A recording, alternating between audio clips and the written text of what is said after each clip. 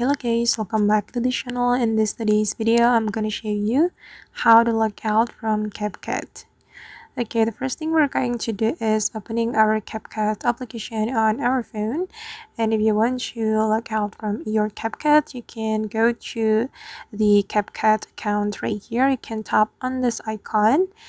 And okay, this is my account on CapCut, and if we want to log out, we can click on these three lines on the top right corner of our screen, and we can go down until we find this sign out option.